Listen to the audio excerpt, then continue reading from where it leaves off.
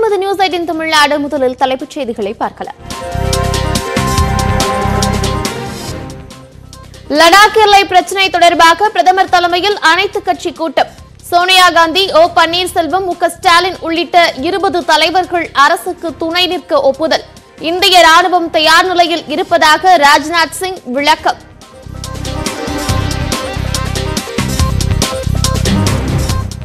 இந்திய பகுதியில் ஒரு அங்குலத்தை கூட விட்டுக் கொடுக்க மாட்டோம். இந்திய நிலைகளை சீனா கைப்பற்றவில்லை என அனைத்து கட்சி கூட்டத்தில் பிரதமர் மோடி திட்டவட்டம்.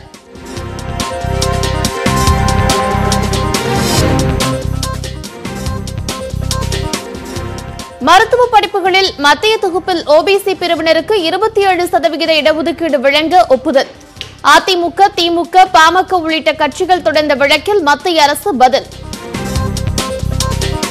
முழு ஊரடங்கால் வெறிச்சோடிய சென்னை மாநகரம்.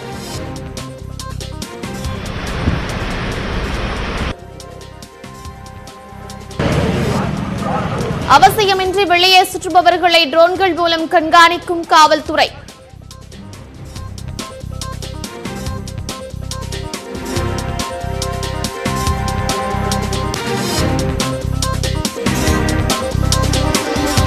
தமிழகத்தில் மேலும் 2115 பேருக்கு கொரோனா தொற்று. ஒட்டுமொத்த பாதிப்பு 54,000 கடந்தது.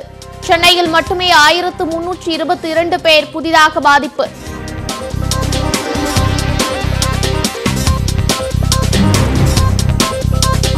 கொரோனா தொற்றால் தமிழகத்தில் ஒரே நாளில் 41 பேர் மரணம். சென்னையில் உயிரிழந்தவர்களின் எண்ணிக்கை 529 அதிகரிப்பு.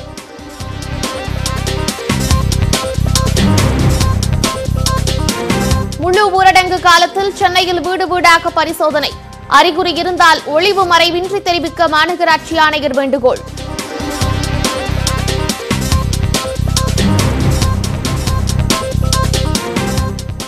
காலாண்டு அரையாண்டு தேர்வில் எவ்வளவு மதிப்பெண் எடுத்திருந்தாலும் அனைவரும் தேர்ச்சி. 10ஆம் வகுப்பு மாணவர்கள் தேர்ச்சி குறித்த குழப்பத்திற்கு பள்ளிக்கல்வித்துறை முற்றுப்புள்ளி.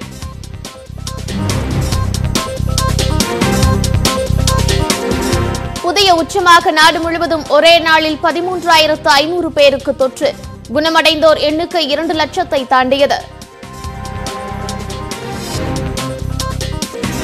சீன எல்லையில் இந்திய படைகள் முழு தயார் நிலையில் உள்ளதாகவும் எந்த நடவடிக்கைக்கும் ராணுவம் தயாராக இருப்பதாகவும் அனைத்து கட்சி கூட்டத்தில் பிரதமர் மோடி தெரிவித்தார்.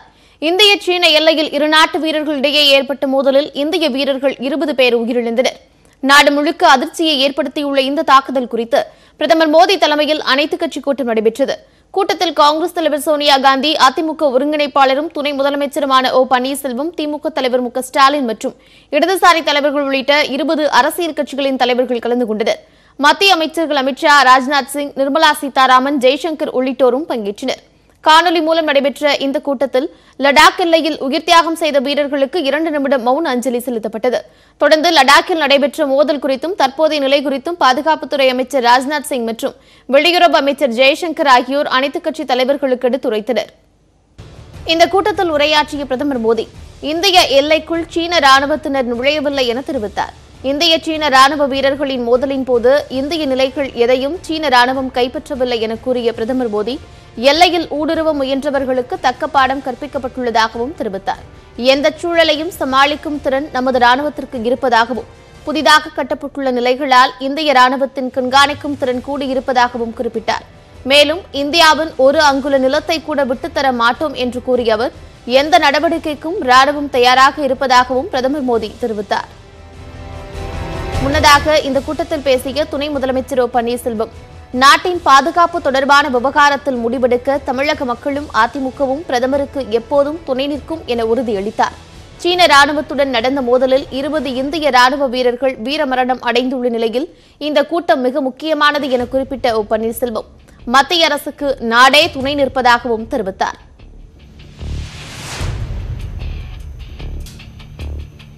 Territorial integrity of the country must be preserved at any cost.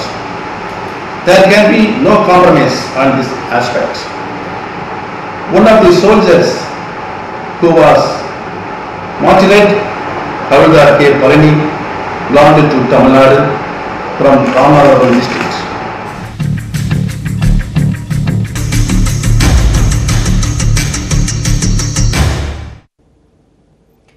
காவல் எல்லைக்குட்பட்ட பகுதிகளில் 12 நாள் முழு ஊரடங்கு அமலுக்கு வந்துள்ளது.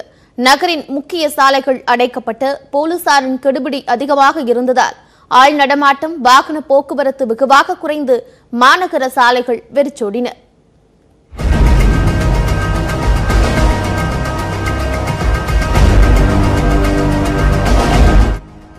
நாம் பார்ப்பது சென்னை தானா என மனதில் தோன்றும் அளவுக்கு அமைதி பூங்காவாக மாறிவிட்டது. 12 நாட்கள் பொது முடக்கம் நள்ளிரவு முதல் நடைமுறைக்கு வந்ததை அடுத்து அண்ணா சாலை, கத்திப்பாரா மேம்பாலங்களும் காமராஜர் சாலை உள்ளிட்ட முக்கிய சாலைகளும் அடைக்கப்பட்டன. அத்தியாவசிய பொருட்கள் விற்பனை கடைகள் மற்றும் பெட்ரோல் நிலையங்கள் காலை 6 மணி முதல் பிற்பகல் 2 மணி வரை மட்டுமே திறந்திருக்க அனுமதிக்கப்படுகின்றன. சரக்கு போக்குவரத்து மற்றும் அவசிய காரணங்கள் தவிர்த்து மற்ற வாகன போக்குவரத்திற்கு முற்றாக தடை விதிக்கப்பட்டுள்ளது. மக்கள் நடமாட்டத்தை கட்டுப்படுத்த 288 இடங்களில் சோதனை சாவடி அமைத்து போலீசார் வாகன தணிக்கையில் ஈடுபட்டுள்ளனர். இ பாஸ் இல்லாமல் வாகனங்கள் வெளியே செல்லக்கூடாது என்பதற்காக சென்னை எல்லைப் பகுதியான 12 இடங்களிலும் சோதனை நடைபெறுகிறது. மாநகர் முழுவதும் 18,000 காவலர்கள் பணியில் ஈடுபடுத்தப்பட்டுள்ளனர். கடந்த கால ஊரடங்கை காட்டிலும் இந்த 12 நாட்கள் பொது முடக்கத்தில் போலீசார் கெடுபிடி அதிகமாக இருந்தது. தேவையில்லாமல் வாகனங்களில் வலம் வந்தவர்களை சுத்தி போலீசார் செக் வைத்தனர்.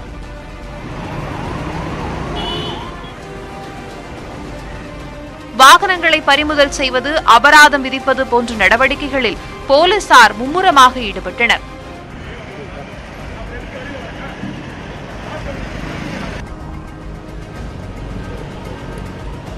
வாலஜா சாலையில் வாகன சோதனையை காவல் ஆணையர் ஏ.கே. விஸ்வநாதன் நேரில் ஆய்வு செய்தார்.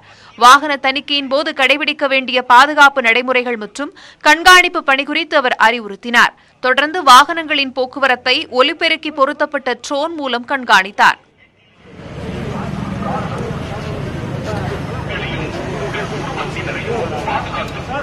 அதன் பிறகு செய்தியாளர்களை சந்தித்த ஏ.கே. விஸ்வநாதன் முழு ஊரடங்கிற்கு பொதுமக்கள் ஒத்துழைப்பு சிறப்பாக இருப்பதாக குறிப்பிட்டார்.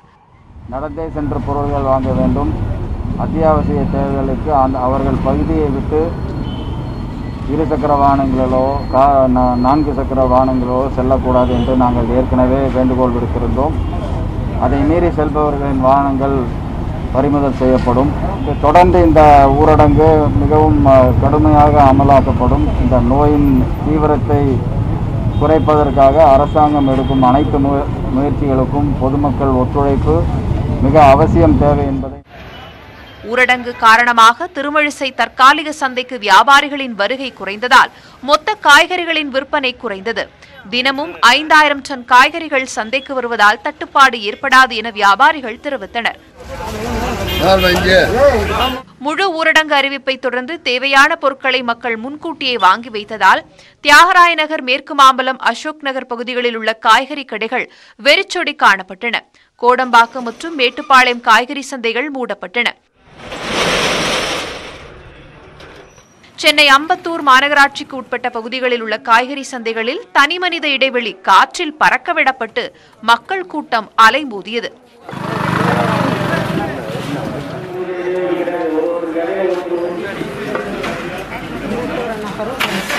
செங்கல்பட்டு மாவட்டத்தில் சென்னை பெருநகர காவல் எல்லைக்குட்பட்ட செங்கல்பட்டு, மறைமலை நகர் நகராட்சிகள், நந்திவரம், கூடுவாஞ்சேரி பேரூராட்சிகளில் முழு ஊரடங்கு பின்பற்றப்படுகின்றன. இதேபோல திருவள்ளூர், காஞ்சிபுரம் மாவட்டங்களிலும் தடுப்புகள் அமைக்கப்பட்டு 1000க்கும் மேற்பட்ட காவலர்கள் வாகன சோதனையில் ஈடுபட்டனர். சென்னையிலிருந்து வரும் வாகனங்களில் இ பாஸ் இருந்தால் மட்டுமே அனுமதிக்கப்பட்டனர். மருத்துவ படிப்பில் அகில இந்திய ஒதுக்கீட்டில் இதர பிற்படுத்தப்பட்ட வகுப்பினருக்கு 27% இடஒதுக்கீடு வழங்க மத்திய அரசு ஒப்புக்கொண்டுள்ளது. சென்னை உயர்நீதிமன்றத்தில் தாக்கல் செய்த பிரமாண பத்திரத்தில் இத்தகவல் தெரிவிக்கப்பட்டிருக்கிறது. தமிழகத்தில் உள்ள மருத்துவக் கல்லூரிகளில் அகில இந்திய ஒதுக்கீட்டுக்காக மாநில அரசு வழங்கும் இடங்களில் 50% இடங்களை பிற்படுத்தப்பட்ட மற்றும் மிக பிற்படுத்தப்பட்ட பிரிவினருக்கு வழங்க கோரி திமுக, அதிமுக, பாமக மற்றும் தமிழக அரசு சார்பில் உச்சநீதிமன்றத்தில் வழக்கு தொடரப்பட்டது. இந்த வழக்கை விசாரித்த உச்சநீதிமன்றம் இடஒதுக்கீடு அடிப்படை உரிமை இல்லை என கூறியதுடன் சென்னை உயர்நீதிமன்றத்தை நாடும்படி உத்தரவிட்டது. அதைத் தொடர்ந்து திமுக, அதிமுக உள்ளிட்ட கட்சிகள் மற்றும் தமிழக அரசு சார்பில் சென்னை உயர்நீதிமன்றத்தில் மனுக்கள் தாக்கல் செய்யப்பட்டன. அதை விசாரித்த சென்னை உயர்நீதிமன்றம் மத்திய அரசை பதில் மனு தாக்கல் செய்ய உத்தரவிட்டது. அந்த வழக்கு விசாரணை திங்கட்கிழமை வரவுள்ள நிலையில் புதிய திருப்பமாக மத்திய அரசு தாக்கல் செய்த பிரமாண பத்திரத்தில் ஓபிசி பிரிவினருக்கு 27% இடஒதுக்கீடு வழங்க ஒப்புதல் தருவதாகவும் ஓபிசி பிரிவினருக்கு இடஒதுக்கீடு 50% மிகக்கூடாது என்றும் தெரிவிக்கப்பட்டுள்ளது. மேலும் பட்டியல் வகுப்பினர் மற்றும் பொதுப்பிரிவினர் பாதிக்காத வகையில் ஒதுக்கீடு அமைய வேண்டும் என்றும் மாநில வாரியாக கடைபிடிக்கப்படும் இடஒதுக்கீட்டுக்கு ஏற்ப அகில இந்திய தொகுப்புக்கு மருத்துவ இடங்களை அந்தந்த மாநிலங்கள் வழங்க வேண்டும் என்றும் மத்திய அரசு தெரிவித்துள்ளது. மருத்துவ படிப்பில் இதர பிற்படுத்தப்பட்ட வகுப்பினருக்கு 27% இடஒதுக்கீடு வழங்கப்படும் என உயர்நீதிமன்றத்தில் மத்திய அரசு பிரமாண பத்திரம் தாக்கல் செய்திருப்பது திமுகவுக்கு கிடைத்த வெற்றி என அக்கட்சியின் தலைவர் ஸ்டாலின் தெரிவித்துள்ளார். இது தொடர்பாக முகநூலில் பதிவிட்டுள்ள அவர், நாடாளுமன்றத்தில் குரல் எழுப்பியும் உச்சநீதிமன்றம் உயர்நீதிமன்றத்தில் வழக்கும் தொடர்ந்து முதற்கட்ட வெற்றியை பெற்றிருப்பதாக கூறியுள்ளார். இருப்பினும் தமிழகத்தை பொறுத்தவரை பிசி எம்பிசி பிரிவினருக்கு 69% இடஒதுக்கீட்டின் அடிப்படையில் 50% இடஒதுக்கீடு பெற திமுக தொடர்ந்து போராடும் என்றும் ஸ்டாலின் தெரிவித்துள்ளார்.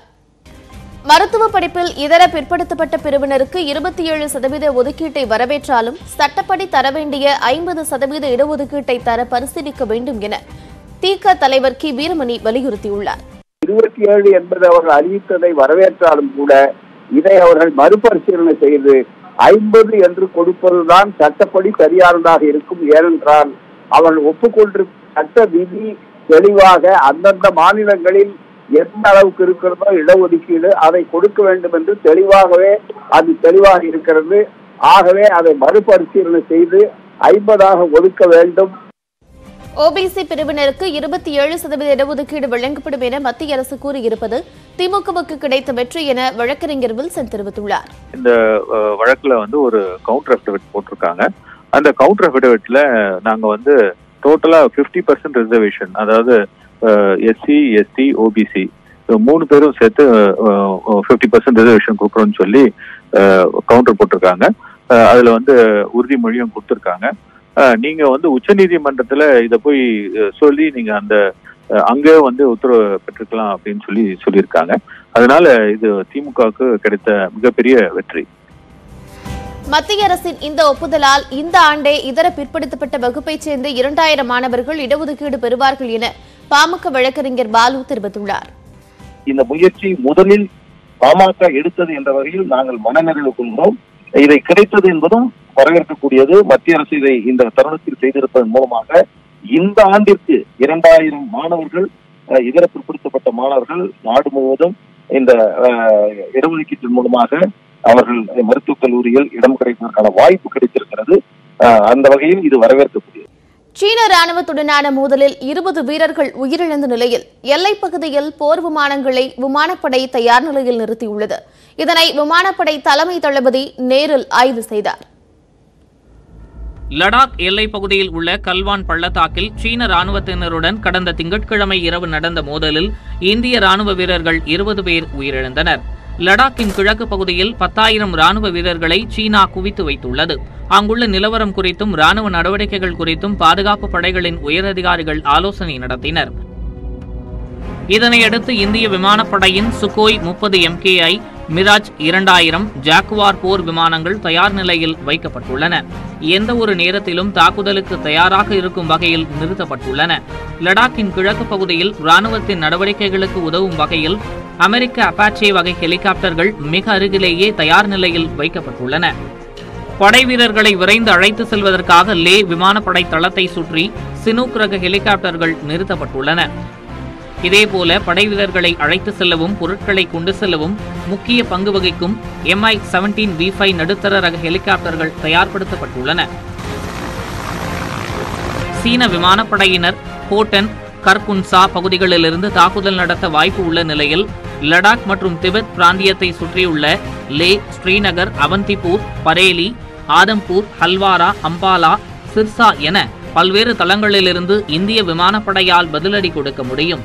எனவே இந்திய விமானப்படைக்கு சிறப்பான வாய்ப்புகள் இருப்பதாக கூறப்படுகிறது.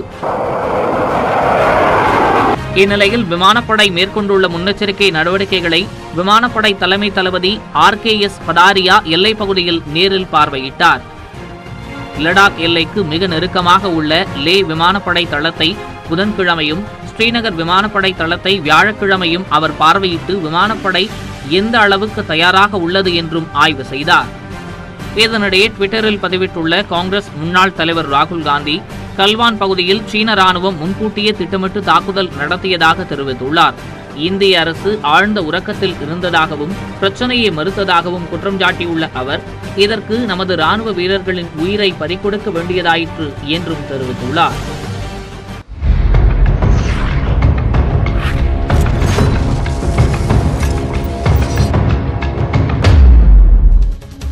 தொடர்ந்து விரைவுச் செய்திகளை பார்க்கலாம். 10ஆம் வகுப்பு மாணவர்கள் காலாண்டு மற்றும் அரையாண்டு தேர்வில் எத்தனை மதிப்பெண்கள் பெற்றிருந்தாலும் அவர்கள் தேர்ச்சி பெற்றதாக கருதப்படுவர் என பள்ளிக்கல்வித்துறை அறிவித்துள்ளது. கொரோனா அச்சுறுத்தலால் 10ஆம் வகுப்பு தேர்வுகளை ரத்து செய்து தமிழக அரசு உத்தரவிட்டது. 10ஆம் வகுப்பு மாணவர்கள் காலாண்டு மற்றும் அரையாண்டு தேர்வுகளில் எடுத்த மதிப்பெண்களின் அடிப்படையிலும் வருகை பதிவின் அடிப்படையிலும் மதிப்பெண்கள் வழங்கப்படும் என அறிவிக்கப்பட்டிருந்தது. இந்நிலையில் காலாண்டு மற்றும் அரையாண்டு தேர்வுகளில் பல மாணவர்கள் தேர்ச்சி அடையவில்லை என்பதும் சிலர் தேர்வுக்கே வரவில்லை என்பதும் தேர்வுத்துறையின் கவனத்திற்கு கொண்டுவரப்பட்டது. இதனையடுத்து காலாண்டு மற்றும் அரையாண்டு தேர்வில் எத்தனை மதிப்பெண்கள் எடுத்திருந்தாலும் 10ஆம் வகுப்பு மாணவர்கள் தேர்ச்சி பெற்றதாக கருதப்படுவர் என பள்ளிக்கல்வித்துறை அறிவித்துள்ளது. சென்னையில் முழு ஊரடங்கு அமல்படுத்தப்பட்டுள்ள நிலையில் மாநகராட்சி பணியாளர்கள் வீடு வீடாக சென்று பரிசோதனை செய்ய உள்ளதாக ஆணையர் பிரகாஷ் கூறியுள்ளார். சென்னையில் செய்தியாளர்களை சந்தித்த அவர், அறிகுறி இருந்தால் வீடுகளுக்கு வரும் மாநகராட்சி பணியாளர்களிடம் பொதுமக்கள் மறைக்காமல் தெரிவிக்க வேண்டும் என்று வலியுறுத்தினார். ரத்தத்தில் கலந்திருக்கிற ஆக்சிஜனுடைய அளவு எவ்வளவு அப்படிங்கிறத இது தெளிவாக காட்டிடும். அது 95க்கு கீழே இருந்தால் கொஞ்சம் அறிகுறிகள் இருக்குது, உடனடியாக மருத்துவரை பார்க்கணும் அப்படிங்கிறது தான் இந்த இன்ஸ்ட்ருமெண்ட்டினுடைய ஒரு நல்ல விஷயம். கொரோனா தனிமைப்படுத்தும் மையமாக அண்ணா பல்கலைக்கழகத்தை ஒப்படைப்பதில் சிக்கல் இருப்பதாக துணைவேந்தர் சூரப்பா கூறியிருந்த நிலையில் பேரிடர் மேலாண்மை சட்ட விதிகளின்படி அண்ணா பல்கலைக்கழகத்தை கட்டாயமாக ஒப்படைக்க வேண்டும் என மாநகராட்சி ஆணையர் பிரகாஷ் தெரிவித்தார். மாணவர்களுடைய உடைமைகளை பேக் பண்ணி நாங்கள் அந்தந்த இன்ஸ்டிடியூட் அத்தாரிட்டிஸ் கிட்ட கொடுத்துருவோம். ஏன்னா ஆயிரக்கணக்கான நபர்களுக்கு ஒரு மருத்துவ சேவை கொடுக்கணும், மக்களுக்கு உண்டான மருத்துவ சேவை கொடுக்கணுங்கிற ஒரு கட்டாயத்தில் ஒரு மிக முக்கியமான ஒரு ஆக்டிவிட்டியை பண்ணிட்டு இருக்கிறோம். வேலூரில் வரும் 30ஆம் தேதி வரை வாரத்தில் 3 நாட்கள் மட்டுமே கடைகள் செயல்படும் என அம்மாவட்ட ஆட்சியர் சண்முகசுந்தரம் உத்தரவிட்டுள்ளார். வேலூரில் கொரோனா தொற்றின் வேகம் நாளுக்கு நாள் அதிகரித்து வருகிறது. 2 வாரங்களுக்கு முன்பு வேலூர் மாவட்டத்தில் கொரோனா தொற்று எண்ணிக்கை 48ஆக இருந்த நிலையில் தற்பொழுது 8 மடங்கிற்கு மேல் அதிகரித்து 408ஆக அதிகரித்துள்ளது. இதனை அடுத்து மளிகை, காய்கறி உள்ளிட்ட கடைகள் திங்கள், புதன் மற்றும் வெள்ளி ஆகிய நாட்களில் காலை 6 மணி முதல் மாலை 6 மணி வரை மட்டுமே திறக்கப்படும் என மாவட்ட ஆட்சியர் அறிவித்துள்ளார். மேலும் இறைச்சி கடைகள் ஞாயிறு மற்றும் புதன்கிழமை மட்டுமே திறக்க அனுமதி என்று கூறியுள்ள அவர், உழவர் சந்தைகள் மட்டும் நாள்தோறும் வழக்கம் போல் இயங்கும் என்று தெரிவித்துள்ளார். இந்திய வீரர்கள் விடுதலை செய்யப்பட்டதாக வெளியான தகவலை மறுத்துள்ள சீனா தாங்கள் யாரையும் சிறைப்பிடிக்கவில்லை என தெரிவித்துள்ளது. லடாக் எல்லையில் கடந்த 15ஆம் தேதி நடைபெற்ற மோதலின் போது இந்திய வீரர்கள் 20 பேர் வீரமரணம் அடைந்தனர். இந்த மோதலில் 76 பேர் காயமடைந்ததாக இந்திய ராணுவம் தெரிவித்துள்ள நிலையில் சீன ராணுவத்தால் சிறைப்பிடிக்கப்பட்ட அதிகாரிகள் உள்ளிட்ட 10 இந்திய வீரர்கள் 18ஆம் தேதி விடுவிக்கப்பட்டதாக கூறப்பட்டது. ஆனால் இந்திய ராணுவத்தைச் சேர்ந்த யாரையும் சிறைப்பிடிக்கவில்லை என சீன வெளியுறவுத்துறை செய்தித் தொடர்பாளர் ஜியான் தெரிவித்திருக்கிறார். கல்வான் நதியின் போக்கை தடுக்கும் வகையில் சீனா அணை கட்டும் முயற்சியில் ஈடுபடுவதாக செய்திகள் வெளியாகியுள்ளன. கல்வான் நதி சீனாவில் தொடங்கி காஷ்மீர் வரை பாயும் நீண்ட நதியாகும். இந்த நதிக்கரையை ஒட்டியே கடந்த 15ஆம் தேதி இந்தியா சீன வீரர்களிடையே மோதல் வெடித்தது. இந்நிலையில் கல்வான் நதிநீரின் போக்கை தடுக்கும் வகையில் சீன நதியின் குறுக்கே அணை கட்டுவதாக செய்திகள் வெளியாகின. இது தொடர்பாக கல்வான் நதிப்பகுதியில் கட்டுமானப் பணிகள் நடைபெறுவது செயற்கைக்கோள் படங்கள் மூலம் தெரியவந்துள்ளது. ஆனால் இது தொடர்பாக செய்தியாளர்கள் எழுப்பிய கேள்விக்கு பதிலளிக்க சீன வெளியுறவுத்துறை செய்தித் தொடர்பாளர் மறுத்துவிட்டார். காஷ்மீரில் 2 இடங்களில் பாதுகாப்பு படையினர் நடத்திய தேடுதல் வேட்டையில் 8 தீவிரவாதிகள் சுட்டுக் கொல்லப்பட்டனர். ஷோபியான் மாவட்டத்தின் முனானட் பகுதியில் ராணுவத்தினருக்கும் தீவிரவாதிகளுக்கும் இடையே துப்பாக்கிச் சண்டை நடைபெற்று வந்தது. இதில் அடுத்தடுத்து 5 தீவிரவாதிகள் சுட்டுக் கொல்லப்பட்டனர். அதே நேரத்தில் அவந்திபூரா மாவட்டத்திற்குட்பட்ட பாம்போர் அருகே உள்ள மீச் கிராமத்தில் மசூதியில் தீவிரவாதிகள் தஞ்சம் புகுந்ததாக தகவல் கிடைத்தது. இதனையடுத்து மசூதியை பாதுகாப்பு படையினர் சுற்றி வளைத்து தாக்குதல் நடத்தினர். இதில் 2 தீவிரவாதிகள் கொல்லப்பட்ட நிலையில் பாம்போர் பகுதியில் தலைமறைவாக இருந்த மற்றொருவரும் கொல்லப்பட்டதாக காவல்துறை அதிகாரி விஜயகுமார் தெரிவித்துள்ளார். கடந்த 2 வாரத்தில் காஷ்மீரில் சுமார் 25 தீவிரவாதிகள் கொல்லப்பட்டுள்ளனர்.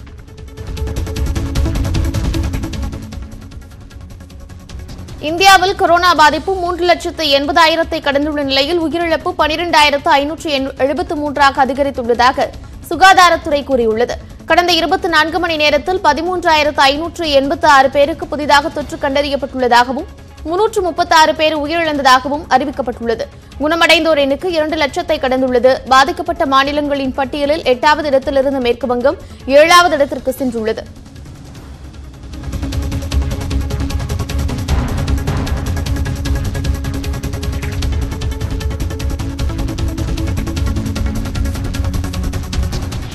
தென்மேற்கு பருவக்காற்று மற்றும் வெப்பசலனம் காரணமாக தமிழகத்தில் கோவை, தேனி, நீலகிரி மாவட்டங்களின் ஓரிரு இடங்களில் மிதமான மழைக்கு வாய்ப்புள்ளதாக சென்னை வானிலை ஆய்வு மையம் தெரிவித்துள்ளது.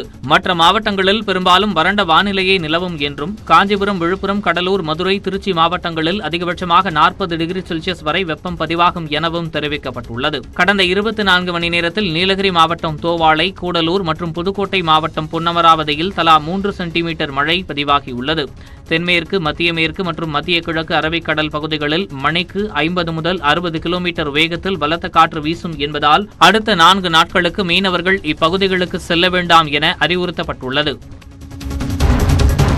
மதுபானங்களை கூடுதல் விலைக்கு விற்றால் விற்பனையாளர் மீது கடும் நடவடிக்கை எடுக்குமாறு அனைத்து மாவட்ட மேலாளர்களுக்கும் டாஸ்மாக் நிர்வாகம் உத்தரவிட்டுள்ளது.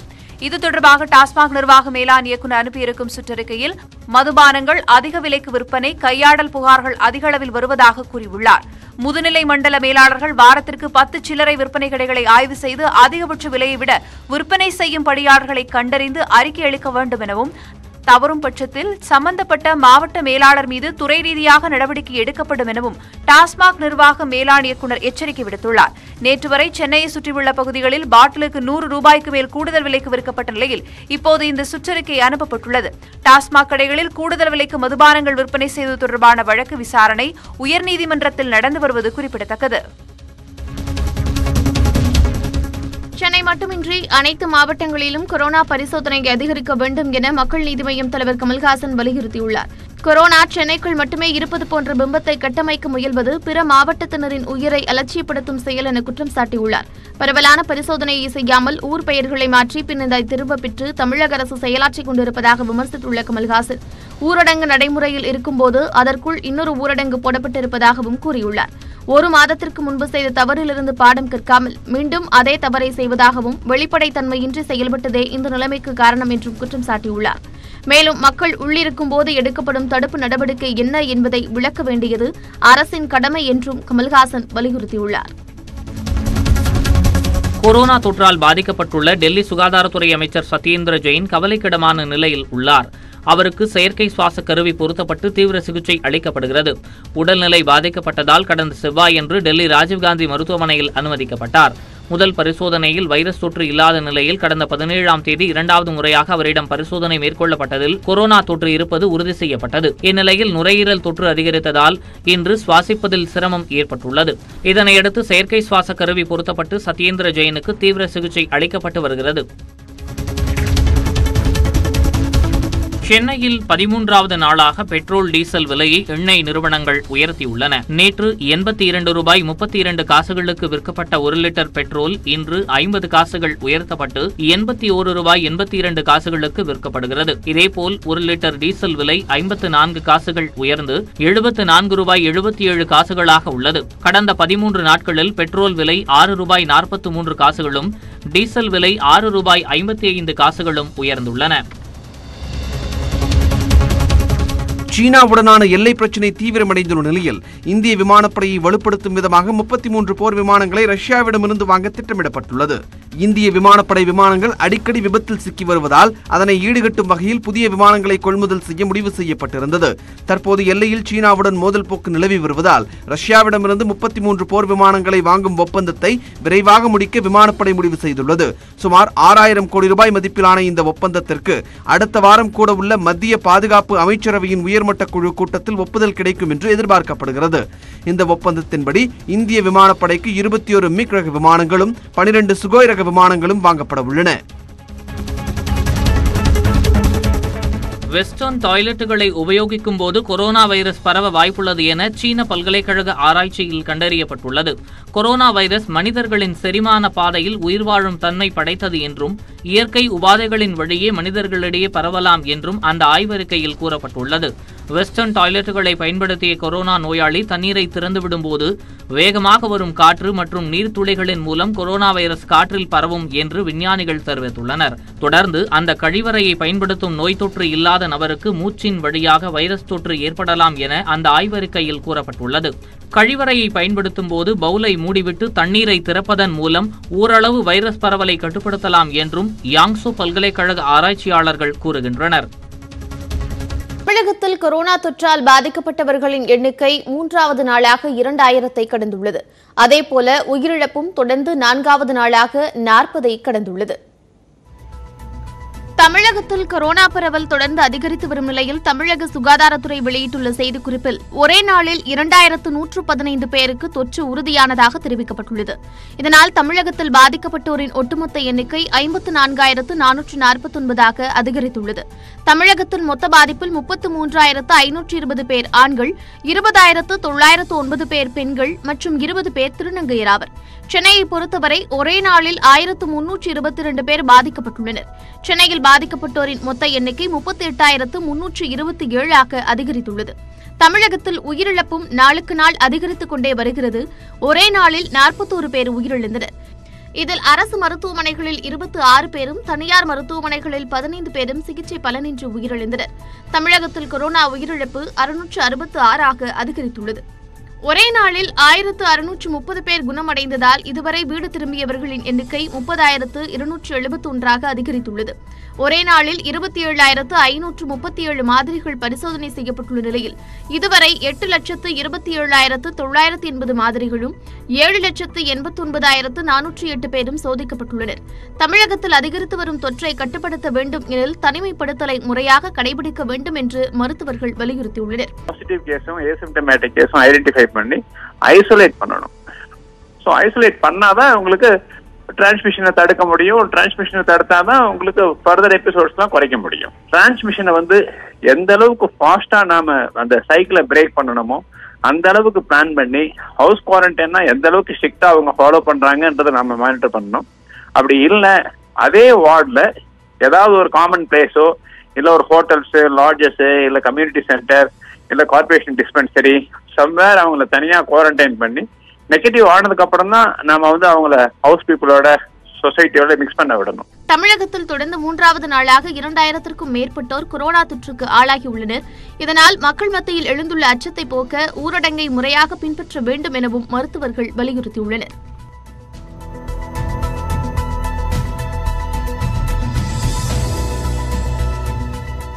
தமிழகத்தில் மாவட்ட வாரியாக கொரோனா பாதிப்பு நிலவரத்தை பார்க்கலாம். சென்னைக்கு அடுத்தபடியாக செங்கல்பட்டில் மேலும் 95 பேர் உட்பட 3432 பேர் பாதிக்கப்பட்டுள்ளனர்.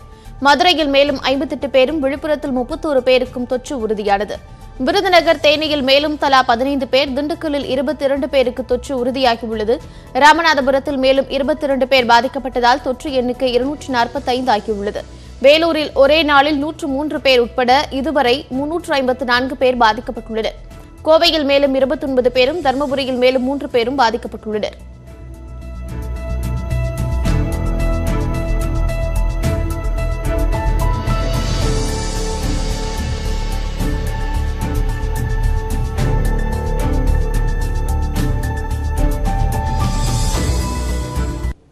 தமிழகத்தில் அமைச்சர் ஒருவரே கொரோனா தொற்றால் பாதிக்கப்பட்டிருப்பது கண்டறியப்பட்டுள்ளது. தொலைபேசி வாயிலாக அமைச்சரை தொடர்பு கொண்டு நலம் விசாரித்ததாக திமுக தலைவர் மு.க.ஸ்டாலின் கூறியுள்ளார். தமிழகத்தில் கொரோனா தொற்று தினம் தினம் அதிகரித்த வண்ணம் உள்ளது. ஒருபுறம் தீயாய் தொற்று பரவிக் கொண்டிருக்க, மறுபுறம் அதனை கட்டுப்படுத்துவதற்கான பணிகளும் தீவிரமடைந்துள்ளன. அமைச்சர்களும் அதிகாரிகளும் குறிப்பிட்ட பகுதிகளுக்கு பொறுப்பேற்று கொரோனா பரவலை கட்டுப்படுத்துவதற்கான பணிகளை மேற்கொண்டு வருகின்றனர். அப்படி சென்னை மாநகராட்சியில் அடையாறு, பெருங்குடி, சோழிங்கநல்லூர் மண்டலங்களில் கொரோனா தொற்று கட்டுப்படுத்தும் பணிகளுக்கு பொறுப்பாளராக உயர்கல்வித்துறை அமைச்சர் கே.பி. அன்பழகன் நியமிக்கப்பட்டார். இந்த பணிகளில் தொடர்ந்து ஈடுபட்டு வந்த அவர் புதன்கிழமை ரிப்பன் மாளிகையில் நடைபெற்ற சென்னை மண்டல பொறுப்பு அமைச்சர்கள் கூட்டத்தில் பங்கேற்றார். அந்த கூட்டத்தில் அமைச்சர்கள் ஜெயக்குமார், விஜயபாஸ்கர், எஸ்.பி. வேலுமணி, காமராஜ், ஆர்.பி. உதயகுமார், க. பாண்டியராஜன் ஆகியோர் பங்கேற்றனர். கூட்டத்தில் பங்கேற்ற பிறகு அமைச்சர் கே.பி. அன்பழகனுக்கு திடீரென உடல்நலக்குறைவு ஏற்படவே உடனடியாக சென்னை மணப்பாக்கத்தில் உள்ள தனியார் மருத்துவமனையில் அனுமதிக்கப்பட்டார். அங்கு கொரோனா பரிசோதனை செய்யப்பட்டதில் அமைச்சருக்கு தொற்று இருப்பது உறுதியானது. அதோடு அமைச்சருடன் தொடர்பில் இருந்த அவரது பாதுகாவலர் உட்பட 3 தொற்று இருப்பது கண்டறியப்பட்டது. தொடர்ந்து அவர்களுக்கு சிகிச்சை அளிக்கப்பட்டு வருகிறது. கொரோனா தொற்றால் மருத்துவமனையில் அனுமதிக்கப்பட்டுள்ள அமைச்சர் கே.பி. அன்பழகனிடம் தொலைபேசி வாயிலாக நலம் விசாரித்ததாக திமுக தலைவர் மு. ஸ்டாலின் கூறியுள்ளார். இது தொடர்பாக தமது ட்விட்டர் பக்கத்தில் பதிவிட்டுள்ள அவர், அமைச்சர் விரைவில் முழு நலம் பெற்று மக்கள் பணியாற்ற வர வேண்டும் என்றும் பொது வாழ்வில் இருப்பவர்கள் கூடுதல் எச்சரிக்கையுடன் இருக்க வேண்டும் என்றும் கேட்டுக் கொண்டுள்ளார். அமைச்சருக்கு தொற்று உறுதியானதால் சென்னை கிரீன்வே சாலையில் உள்ள அமைச்சர்கள் மற்றும் முதலமைச்சர் வீடுகளில் கிருமிநாசினி தெளித்து சுத்தப்படுத்தும் பணிகளை மாநகராட்சி பணியாளர்கள் மேற்கொண்டனர்.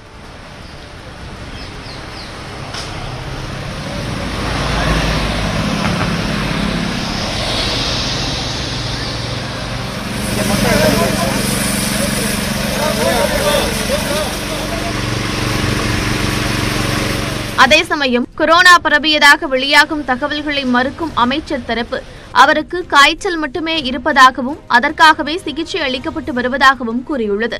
கொரோனா தொற்று தொடர்பாக அமைச்சர் சிகிச்சை பெற்ற தனியார் மருத்துவமனை இதுவரை எந்த அதிகாரப்பூர்வ அறிவிப்பையும் வெளியிடவில்லை. இதனிடையே ஊரக தொழில்துறை அமைச்சர் பெஞ்சமினின் ஓட்டுநருக்கும் கொரோனா தொற்று உறுதி செய்யப்பட்டுள்ளது. சென்னை ராஜீவ்காந்தி மருத்துவமனையில் சிகிச்சை பெற்ற பிறகு கொருக்குப்பேட்டையில் உள்ள வீட்டில் அவர் தனிமைப்படுத்திக் கொண்டார். இதனையடுத்து ஓட்டுநரோடு தொடர்பில் இருந்தவர்களும் தங்களை தனிமைப்படுத்திக் கொண்டதாக கூறப்படுகிறது. இதேபோல தலைமைச் செயலகத்தில் முதலமைச்சர் அலுவலகத்தில் பணிபுரியும் 4 பேருக்கும் தொற்று உறுதியாகியுள்ளது. முதலமைச்சரின் தனிச் செயலராக பணியாற்றிய தாமோதரன் என்பவர் ஏற்கனவே உயிரிழந்த நிலையில் தற்போது அங்கு பணியாற்றும் துணை இயக்குநர், அலுவலக உதவியாளர்கள் 2 மற்றும் ஓட்டுநர் 1 தொற்று இருப்பது கண்டறியப்பட்டுள்ளது. கொரோனா தொற்றால் ஏற்கனவே திமுக எம்எல்ஏ ஜே. அன்பழகன் உயிரிழந்த நிலையில் அமைச்சர் சிகிச்சை பெற்று வரும் அதே மருத்துவமனையில் ஸ்ரீபெரும்புதூர் அதிமுக எம்எல்ஏ பழனி, திமுகவைச் சேர்ந்த முன்னாள் எம்எல்ஏ கலைராஜன் உள்ளிட்டோரும் சிகிச்சை பெற்று வருகின்றனர். அரிய வானியல் நிகழ்வான கங்கண சூரிய கிரகணம் ஞாயிற்றுக்கிழமை ஏற்பட உள்ளது. தமிழகத்தில் 34% மட்டுமே தெரியும் இந்த கங்கண சூரிய கிரகணத்தின் சிறப்புகள் என்ன, எந்தெந்த பகுதிகளில் எல்லாம் சூரிய கிரகணத்தை காண முடியும் உள்ளிட்ட தகவல்களை இந்த தொகுப்பில் பார்க்கலாம். சூரியன், பூமி, நிலா ஆகிய 3ம் ஒரே நேர்கோட்டில் வரும்போது ஏற்படுவது கிரகணம் ஆகும். இதில் சூரியனுக்கும் பூமிக்கும் இடையே நிலா வரும் நிகழ்வு சூரிய கிரகணம் என்று அழைக்கப்படுகிறது. பொதுவாக அமாவாசை நாட்களில்தான் சூரிய கிரகணம் ஏற்படும். அப்போது பட்ட பகலிலேயே சூரிய ஒளி மறைந்து வானில் இருள் தோன்றும். இந்த நிகழ்விற்கு முழு சூரிய கிரகணம் என்று பெயர். சில நேரங்களில் நிலவால் மறைக்கப்பட்ட சூரியன் ஒரு வளையம் போல் வானில் காட்சி தரும். இது நெருப்பு வளைய சூரிய கிரகணம் அல்லது கங்கண சூரிய கிரகணம் என்று அழைக்கப்படுகிறது. பூமிக்கும் சந்திரனுக்கும் இடைப்பட்ட தூரம் தொடர்ந்து மாறிக்கொண்டே இருக்கும். ஒரு மாதத்தில் ஒரு சமயம் அது பக்கத்தில் வரும், ஒரு சமயம் அது விலகிச் செல்லும். ஸோ அப்படி விலகிச் செல்றப்ப எந்த பொருளுமே கொஞ்சம் தூரத்தில் விலகி நின்றால் அதோடைய கோண அளவு சிறிதாக தெரியும். ஸோ அதுபோல் இந்த அப்படி கோண அளவு சிறிதாக தெரிகிற பொழுது ஒரு ஒரு ஒரு ஒரு கிரகணம் நடந்ததென்றால் அது அந்த சமயத்தில் அந்த சூரியனை அந்த சந்திரனுடைய வட்டினால் முழுமையாக மறைக்க முடியாது. எனவே அதிகபட்ச கிரகணத்தின் போது அதனுடைய வெளிப்புற விளிம்பு ஒரு வட்ட வடிவமான வளையம் போல தெரியும். அதனால தான் இதனை கங்கண சூரிய கிரகணம் என்று சொல்கிறார்கள். இது போன்ற கங்கண சூரிய கிரகணம் முன்னதாக 2010ஆம் ஆண்டு ஜனவரி 15ஆம் தேதியும் 2019ஆம் ஆண்டு டிசம்பர் 26ஆம் தேதியும் ஏற்பட்டது. அடுத்ததாக வரும் ஞாயிற்றுக்கிழமை கங்கண சூரிய கிரகணம் ஏற்பட உள்ளது. மத்திய ஆப்பிரிக்கா, காங்கோ, எத்தியோப்பியா, தெற்கு பாகிஸ்தான், ஆஸ்திரேலியா உள்ளிட்ட பல்வேறு இடங்களில் இந்த சூரிய கிரகணம் தெரியும். இந்தியாவை பொறுத்தவரை காலை 9:15 மணிக்கு தொடங்கி மாலை 3-4 மணிக்கு முடிகிறது. முழு சூரிய கிரகணம் மதியம் 12:10 மணிக்கு தெரியும். ராஜஸ்தான், ஹரியானா, உத்தரகாண்ட் மாநிலங்களில் முழுமையாக கிரகணத்தை பார்க்க முடியும்.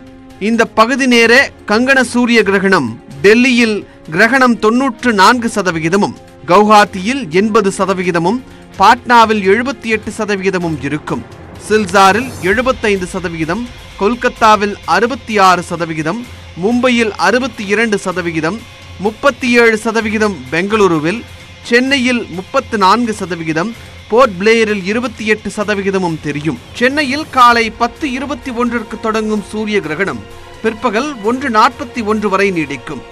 அதிகபட்ச கிரகணமானது நண்பகல் 12 மணிக்கு நிகழும்.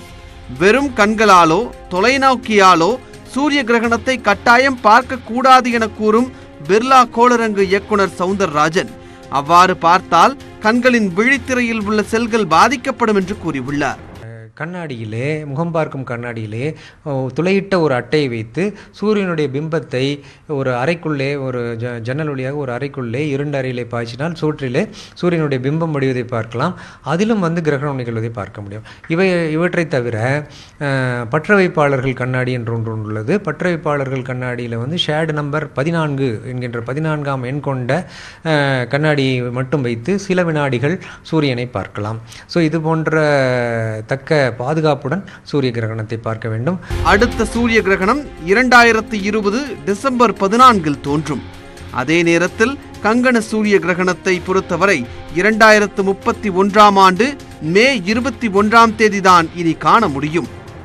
கொரோனாவால் உயிரிழந்தவர்களின் உடல்களை பெற்ற பிள்ளைகள் மற்றும் உறவினர்களை பார்க்க அச்சப்படும் நிலையில் அவர்களை உரிய மரியாதையுடன் நல்லடக்கம் செய்து வருகின்றனர் தன்னார்வ இளைஞர்கள் சிலர்.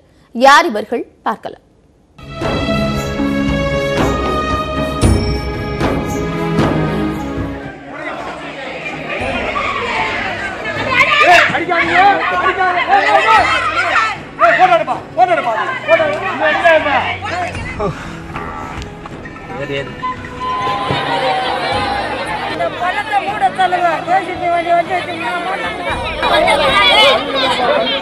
மரணம்தான் ஒரு மனிதனுக்கு இறுதி அமைதி என்ற போதிலும் கொரோனா நோயால் இறப்பவர்களுக்கு அந்த அமைதியும் வாய்க்கப்படுவதில்லை என்பது வேதனை தரும் உண்மையாக இருந்து வருகிறது. கொரோனாவால் இறப்பவர்களின் உடல்களை அவர்கள் வாழ்ந்த வீடுகளிலேயே வைக்க முடியாத அவலமும், நல்லடக்கம் செய்வதற்கு இடம் தர மறுக்கும் கொடுமையும், பெற்ற பிள்ளைகள் மற்றும் உறவினர்களை உடல்களை புறக்கணிக்கும் கொடுந்துயரமும் இன்றைய உலகின் புதிய நடைமுறையாக மாறியுள்ளது.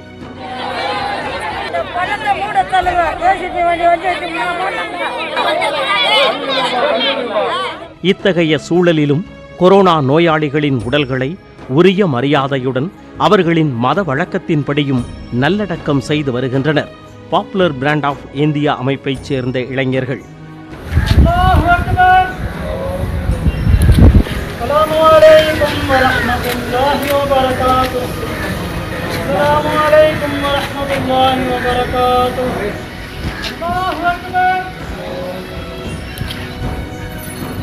உலக சுகாதார அமைப்பின் வழிகாட்டுதல்களின்படி இதுவரை 32 உடல்களை நல்லடக்கம் செய்துள்ள இந்த இளைஞர்கள் சென்னை முழுவதும் 18 குழுக்கள் அமைத்து மொத்தம் 120 பேர் களப்பணி செய்து வருகின்றனர்.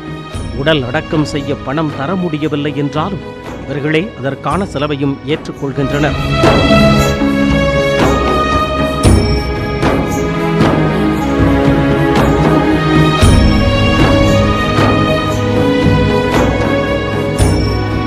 உலக சுகாதார மையம் எவ்வாறு அறிவுறுத்தப்பட்டிருக்கிறதோ அதுபோன்று நடவடிக்கைகள் அவருக்கு கொடுக்கப்பட்டு இந்த தன்னார்வலர்கள் மூலமாக இதுவரையிலும் சென்னையில் 30க்கும் மேற்பட்ட இறந்தவர்களின் உடல்களை நல்லடக்கம் செய்திருக்கின்றோம். தங்களது குடும்பம், குழந்தைகள் என அனைத்தையும் கடந்து பொது சேவையில் இறங்கியிருக்கும் இவர்கள் தங்களுக்கு நோய் எதிர்ப்பு சக்தி மருந்துகள், பாதுகாப்பு உடைகள், மருத்துவ பரிசோதனை செய்வதற்கு அரசு முன்வர வேண்டும் எனவும் வேண்டுகோள் விடுத்தனர். ஒவ்வொரு நாளும் உடல்களை அடக்கம் செய்யும் பொழுது நாளைக்கு எந்த உடலும் வரக்கூடாது என்ற பிரார்த்தனையுடன் சேவையாற்றும் இந்த இளைஞர்கள் கொரோனா காலத்தின் நாயகர்களாக திகழ்கின்றனர். நியூஸ்18 தமிழ்நாடு தொலைக்காட்சி செய்திகளுக்காக செய்தியாளர் தமிழரசி. கொரோனா ஊரடங்கு காலத்தில் தமிழகத்தில் உயிரிழந்த 57 பேரின் உடல்கள் பெறப்பட்டு நல்லடக்கம் செய்திருப்பதாக தமிழ்நாடு முஸ்லிம் முன்னேற்ற கழகம் தெரிவித்திருக்கிறது. சென்னையில் கொரோனாவால் உயிரிழந்த 15 பேர் உட்பட 45 பேரின் உடல்களை பெற்று நல்லடக்கம் செய்திருப்பதாகவும், பிற மாவட்டங்களில் 12 பேரின் உடல்களை இதுபோன்று நல்லடக்கம் செய்திருப்பதாகவும் அந்த அமைப்பு தெரிவித்துள்ளது. நாட்டில் கொரோனா வேகமாக பரவி வரும் நிலையில் கடந்த ஒரு மாதத்திற்கும் மேலாக அதிகபட்ச பாதிப்புகளை சந்திக்கும் மாநிலங்கள் பட்டியலில் உள்ள முதல் 4 மாநிலங்களின் பாதிப்பு மாற்றங்கள் ஏதுமின்றி அதே நிலையில் இருக்கிறது. இந்தியாவில் கொரோனாவால் புதிதாக பாதிக்கப்படுவோரின் எண்ணிக்கை நாளுக்கு நாள் அதிகரித்து வருகிறது. 24 மணி நேரத்தில் 13,500க்கும் மேற்பட்ட பாதிப்புகள் கண்டறியப்பட்டுள்ளன. இதனால் ஒட்டுமொத்த பாதிப்பு 4 லட்சத்தை நெருங்கியுள்ளது.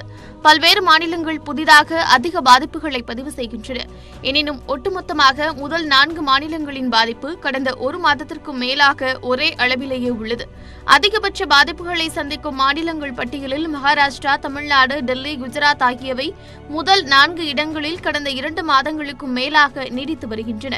இந்த 4 மாநிலங்களிலும் உள்ள பாதிப்புகளை சேர்த்தால் ஒட்டுமொத்த பாதிப்பில் 64% முதல் 68% வரை உள்ளன. கடந்த ஒரு மாதத்தில் மகாராஷ்டிரா, குஜராத் மாநிலங்களில் அதிகரிக்கும் கொரோனா பாதிப்புகளின் எண்ணிக்கை ஓரளவு குறைந்துள்ளது. தேசிய அளவிலான ஒட்டுமொத்த பாதிப்பில் 37% பதிவு செய்திருந்த மகாராஷ்டிரா தற்போது 31% குறைந்துள்ளது.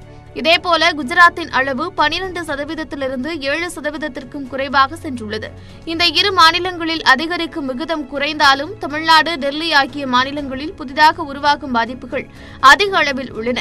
இதன் மூலம் 4 மாநிலங்களும் சேர்த்து பதிவாகும் அளவு மாறாமல் உள்ளது.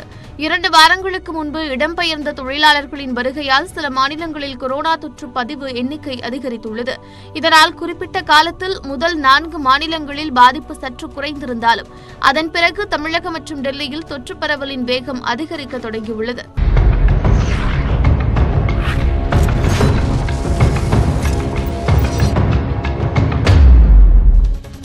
தொடர்ந்து விரைவுச் செய்திகளை பார்க்கலாம். கொந்தகையில் நடத்தப்படும் அகழாய்வில் 75 சென்டிமீட்டர் அளவில் குழந்தையின் முழு எலும்புக்கூடு கண்டெடுக்கப்பட்டுள்ளது. சிவகங்கை மாவட்டம் கீழடி அருகே உள்ள கொந்தகையில் 6வது கட்ட அகழாய்வு பணி நடைபெற்று வருகிறது. அந்த பகுதிக்கு அருகே விவசாய தோட்டத்தில் மண்டை ஓட்டுடன் கூடிய எலும்புகள் கண்டெடுக்கப்பட்டன. இதையடுத்து அகழாய்வு நடக்கும் கொந்தகையில் 8 முதுமக்கள் தாளுக்கள் கண்டெடுக்கப்பட்டன. அதில் 3 மனித எலும்புகள் இருந்தன. இந்நிலையில் 4வது குழியில் அகழாய்வு செய்யும் போது 75 சென்டிமீட்டர் நீளத்தில் குழந்தையின் எலும்பு கண்டுபிடிக்கப்பட்டுள்ளது. இவற்றை தொல்லியல் துறை துணை இயக்குநர் சிவானந்தம் தலைமையிலான அதிகாரிகள் ஆய்வு செய்து வருகின்றனர். ஊரடங்கு காலத்தில் கட்டணங்களை செலுத்தும்படி வற்புறுத்தும் தனியார் பள்ளி கல்லூரிகளுக்கு எதிராக நடவடிக்கை எடுக்க கோரி சென்னை உயர்நீதிமன்றத்தில் வழக்கு தொடரப்பட்டுள்ளது. சென்னையைச் சேர்ந்த வழக்கறிஞர் சார்லஸ் அலெக்சாண்டர் என்பவர் தாக்கல் செய்துள்ள மனுவில் ஊரடங்கால் வருவாய் இழந்துள்ள பெற்றோரிடம் அதிக கட்டணங்களை செலுத்தும்படி தனியார் பள்ளி கல்லூரிகள் நெருக்கடி கொடுப்பதாகவும் இதுகுறித்து புகார்கள் அளித்தும் எந்த நடவடிக்கையும் எடுக்கப்படவில்லை எனவும் குறிப்பிட்டுள்ளார். ஊரடங்கு காலத்தில் தனியார் பள்ளி கல்லூரிகள் கட்டணங்களை வசூலிக்க கூடாது என்ற தமிழக அரசின் உத்தரவை அமல்படுத்த உத்தரவிட வேண்டும் எனவும் அவர் மனுவில் வலியுறுத்தியுள்ளார். இந்த வழக்கு விரைவில் விசாரணைக்கு வரும் என எதிர்பார்க்கப்படுகிறது. பழம்பெரும் நடிகை எம்.என். ராஜமின் கணவரும் புகழ்பெற்ற பாடகரும் நடிகருமான ஏ.எல். ராகவன் மாரடைப்பால் உயிரிழந்தார். அவருக்கு வயது 87. 1933ஆம் ஆண்டு தஞ்சை மாவட்டத்தில் பிறந்த அவர் 1947இல் கிருஷ்ண விஜயம் படத்தின் மூலம் நடிகரானார். பின்னர் தமிழ், தெலுங்கு, மலையாளம், கன்னட மொழிகளில் எண்ணற்ற பாடல்களை பாடியிருக்கிறார். நெஞ்சில் ஓர் ஆலயம் படத்தில் இடம்பெற்ற எங்கிருந்தாலும் வாழ்க என்ற பாடல் இவரை புகழ் வெளிச்சத்திற்கு அழைத்துச் சென்றது. எங்கிருந்தாலும் வாழ்க, இதயம் அமைதியில் வாழ்க, மஞ்சள் வளத்துடன் வாழ்க, உன் மங்கள குங்குமம் வாழ்க. எல்.ஆர். ஈஸ்வரி, மலேசிய வாசுதேவன் போன்ற பிரபல பாடகர்களை வைத்து மெல்லிசை கச்சேரி உருவாக்கிய முதல் நபர் என்ற பெருமையும் இவருக்கு உண்டு. இந்த நிலையில் இன்று காலை மாரடைப்பு ஏற்பட்டதைத் தொடர்ந்து தனியார் மருத்துவமனையில் அனுமதிக்கப்பட்ட ஏ.எல். ராகவன் சிகிச்சை பலனின்றி உயிரிழந்தார். நடிகர் ரஜினிகாந்த் வீட்டிற்கு வெடிகுண்டு மிரட்டல் விடுத்த மனநலம் பாதிக்கப்பட்ட சிறுவனின் குடும்பத்தாருக்கு ரஜினி மக்கள் மன்றத்தினர் நிவாரண உதவிகள் வழங்கினர். ரஜினிகாந்த் வீட்டுக்கு வெடிகுண்டு மிரட்டல் வந்ததை அடுத்து விசாரணையை தொடங்கிய போலீசார் அந்த மிரட்டலை விடுத்தது கடலூர் நெல்லிக்குப்பத்தை சேர்ந்த 15 வயது மனநலம் பாதிக்கப்பட்ட சிறுவன் என்பதை கண்டுபிடித்தனர். இதனையடுத்து சிறுவனின் பெற்றோரை போலீசார் எச்சரித்து அனுப்பிய நிலையில் நடிகர் ரஜினிகாந்த் தனது மகனின் செயலை மன்னிக்க வேண்டும் என சிறுவனின் தந்தை கோரிக்கை விடுத்தார். இந்த செய்தியை அறிந்த கடலூர் ரஜினி மக்கள் மன்ற நிர்வாகிகள் அவருக்கு நிவாரணம் வழங்கினர்.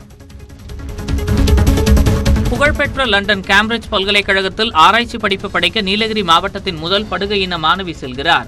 நீலகிரி தேனாடு கிராமத்தை சேர்ந்த ஓய்வு பெற்ற அரசு ஊழியர் இந்திரனின் மகள் அனுப்பிரியா கல்லூரி படிப்பு முடித்த பின்பு ஆராய்ச்சி கல்வியில் சேர விரும்பி வெளிநாட்டு கல்லூரிகளில் நுழைவுத் தேர்வு எழுதினார். அமெரிக்கா, இங்கிலாந்து, கனடா, ஆஸ்திரேலியா உள்ளிட்ட நாடுகளில் உள்ள கல்லூரிகளில் தேர்வான இவர் இறுதியாக லண்டனில் உள்ள கேம்பிரிட்ஜ் பல்கலைக்கழகத்தை தேர்வு செய்தார்.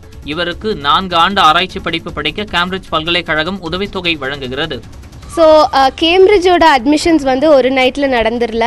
I am the very first Baduga girl. Baduga கம்யூனிட்டியில் வந்து ஃபர்ஸ்ட் பொண்ணு நான் கேம்பிரிட்ஜ் போகிறதுக்கு. So I am very proud about it. Ranipet மாவட்டம் சோளிங்கர் அருகே கொரோனா பாதித்து தனிமைப்படுத்தப்பட்ட பகுதியில் காலாவதியான மாத்திரைகளை சுகாதாரத்துறை அதிகாரிகள் வழங்கிய சம்பவம் பரபரப்பை ஏற்படுத்தியுள்ளது. சோளிங்கர் பகுதியில் கடந்த 2 தினங்களுக்கு முன்பாக செவிலியர் ஒருவருக்கு தொற்று உறுதி செய்யப்பட்டது. இதையடுத்து அவருடன் தொடர்பில் இருந்த 5 வீடுகளையும் சுகாதாரத்துறை அதிகாரிகள் தனிமைப்படுத்தினர். அவர்களுக்கு நோய் எதிர்ப்பு சக்தியை அதிகரிக்கும் ஜிங்க் உள்ளிட்ட சத்து மாத்திரைகள் வழங்கப்பட்டன. இந்த மாத்திரைகள் காலாவதியாக இருப்பதைக் கண்டு அதிர்ச்சியடைந்த பொதுமக்கள் சுகாதாரத்துறைக்கு தகவல் அளித்தனர். உடனடியாக அங்கு வந்த சுகாதாரத்துறை அதிகாரிகள் சத்து மாத்திரைகளை திரும்ப பெற்றுச் சென்றனர். திருப்பதி ஏழுமலையான் கோவிலில் மேலும் 3000 பேர் தரிசனம் செய்ய தேவஸ்தானம் அனுமதி வழங்கியுள்ளது.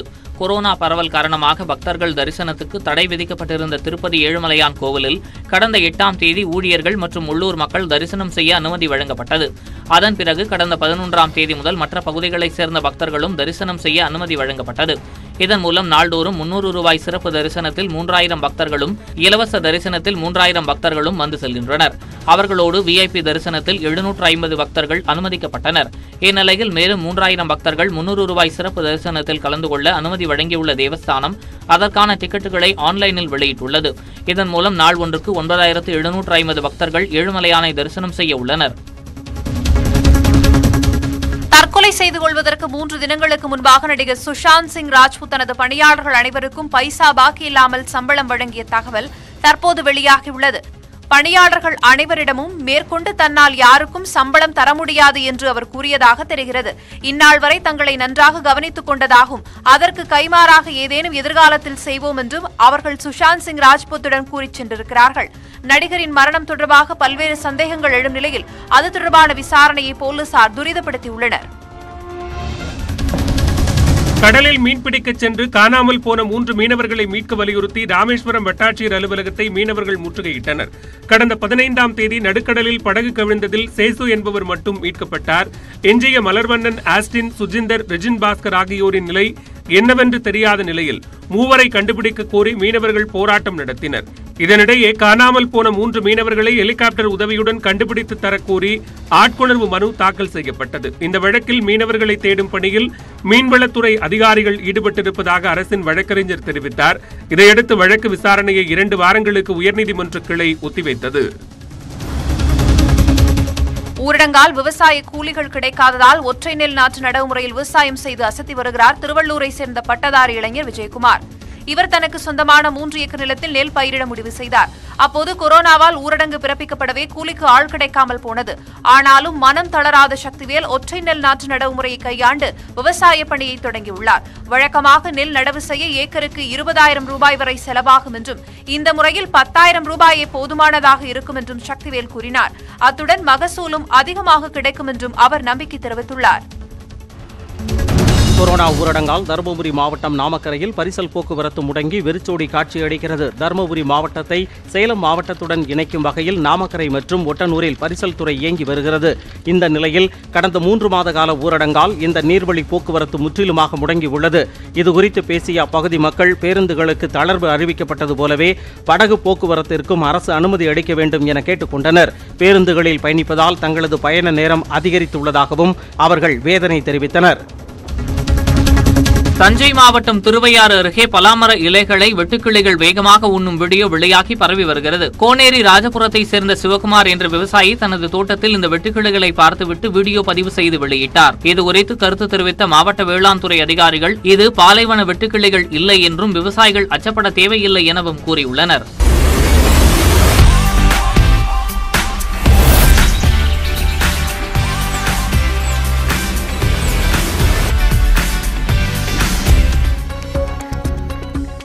கோவையில் சின்னியம்பாளையம் பகுதியில் கடந்த 3 நாட்களில் 21 பேருக்கு கொரோனா கண்டறியப்பட்டுள்ளது. தொற்று அதிகரிப்பால் சின்னியம்பாளையத்தில் தடுப்புகள் அமைக்கப்பட்டு கடைகள் அடைக்கப்பட்டன. தனிமனித இடைவெளியை கடைபிடிக்காத காரணத்தால் மேட்டுப்பாளையம் சாலையில் உள்ள பூக்கடைகள் அதிகாரிகளால் மூடப்பட்டன. காஞ்சிபுரத்தில் தனிமனித இடைவெளி கடைபிடிக்கப்படாத 12 கடைகளுக்கு அதிகாரிகள் சீல் வைத்தனர். காஞ்சிபுரம் நகராட்சிக்கு உட்பட்ட பகுதிகளில் தனிமனித இடைவெளியை கடைபிடிக்காமல் செயல்படும் கடைகள் குறித்து அதிகாரிகள் ஆய்வு மேற்கொண்டனர். வரதராஜ பெருமாள் கோவில் அருகே அதிக தொழிலாளர்களுடன் செயல்பட்ட சூப்பர் மார்க்கெட்டுக்கு சீல் வைக்கப்பட்டது. இதேபோன்று பெயிண்ட், சிமெண்ட் விற்பனை கடை, தேநீர் கடை, செல்போன் கடை, மளிகை கடை என 12 கடைகளுக்கு சீல் வைக்கப்பட்டது. மேலும் 10 கடைகளின் உரிமையாளர்களுக்கு எச்சரிக்கை விடுக்கப்பட்டது. சென்னை உள்ளிட்ட 4 மாவட்டங்களில் முழு ஊரடங்கு எதிரொலியாக சென்னையிலிருந்து நெல்லை நோக்கி செல்லும் வாகனங்களின் எண்ணிக்கை அதிகரித்துள்ளது. இதையடுத்து மாவட்டத்தின் கங்கை கொண்டான் சோதனைச் சாவடியில் சிசிடிவி கேமரா மூலம் தொடர் கண்காணிப்பு நடத்தப்பட்டு வாகன சோதனை தீவிரப்படுத்தப்பட்டுள்ளது. இ பாஸ் உள்ளிட்ட ஆவணங்களை ஆய்வு செய்த பின்னர் மாவட்டத்திற்குள் செல்ல போலீசார் அனுமதிக்கின்றனர். கடலூர் மாவட்டம் சிதம்பரம் அருகே டாஸ்மாக் கடையை மூட வலியுறுத்தி பெண்கள் முற்றுகை போராட்டத்தில் ஈடுபட்டனர். சித்தலப்பாடி கிராமத்தில் உள்ள மதுக்கடையால் இடையூறு ஏற்படுவதாக பொதுமக்கள் புகார் அளித்துள்ளனர். இது தொடர்பாக அதிகாரிகள் உரிய நடவடிக்கை எடுக்காததாக கூறி 100க்கும் மேற்பட்ட பெண்கள் டாஸ்மாக் முன்பு ஒன்று கூடி போராட்டத்தில் ஈடுபட்டனர். இதையடுத்து அங்கு வந்த போலீசார் அவர்களிடம் சமாதான பேச்சுவார்த்தை நடத்தினர். மேலும் விரைவில் டாஸ்மாக் கடையை மூட நடவடிக்கை எடுக்கப்படும் என்று உறுதியளித்தனர்.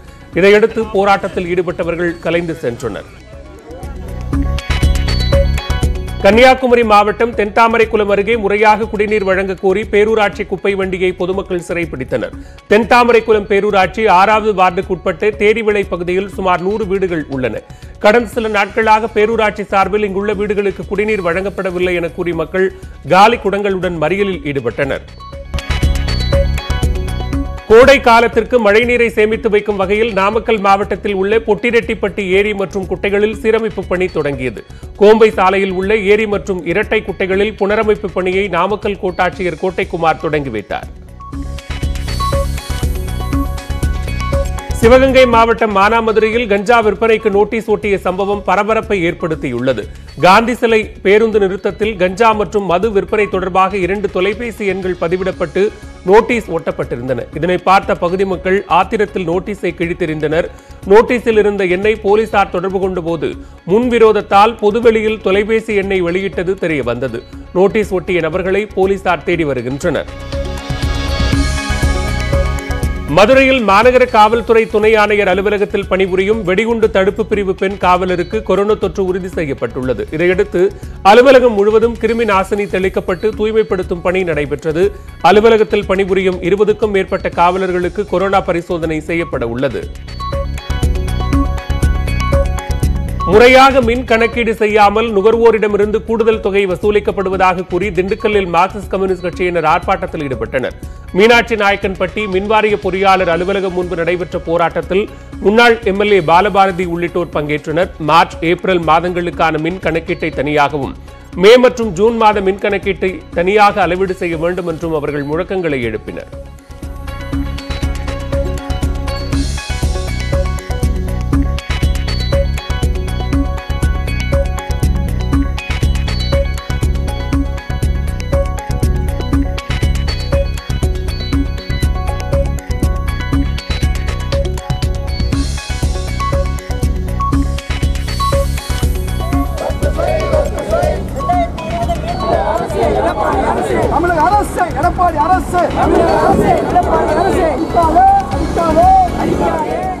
இத்துடன் இந்த செய்தி தொகுப்பு நிறைவடைந்தது. தொடர்ந்து அண்மை செய்திகளுக்கு இணைந்திருங்கள். இது நியூஸ் 18 தமிழ்நாடு.